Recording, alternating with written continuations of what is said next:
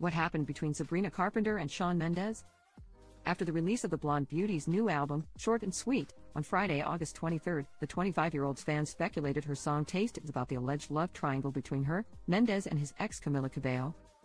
Carpenter and Mendes, 26, sparked dating rumors in early 2023 after being spotted on a date in LA. However, just a few months later, Mendes was spotted kissing Cabello, 27, at Coachella. Reports then claimed the exes, who originally dated from 2019 to 2021, had reignited their romance, though just 6 weeks later they called it quits again. Knowing the history, listeners of Taste have assumed Carpenter is referencing the love triangle between the trio. "I heard you're back together, and if that's true, you'll just have to taste me when he's kissing you, if you want forever. I bet you do, just know you'll taste me too," the star sings. In addition to rumors that Taste is about the Señorita singers, many also pointed out how Carpenter's other new song Coincidence may also be slamming the duo.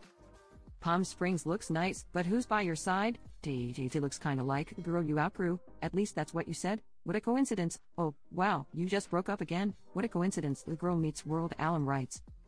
In response to Carpenter seemingly throwing shade at the other pop stars, many praised the espresso vocalist, who reportedly recently broke up with actor Barry Keoghan.